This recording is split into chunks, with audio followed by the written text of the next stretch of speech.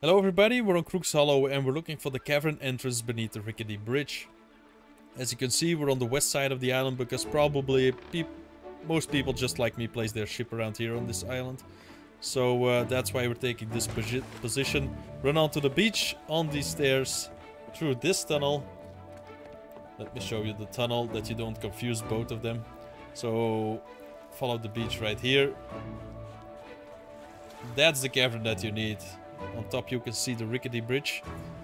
And that's the cavern entrance beneath the rickety bridge. Do whatever the riddle tells you to do, and that's basically it. Thank you guys for watching. Like and subscribe for more. Not needed, always appreciated though. And I'll see you in the next one. Thanks.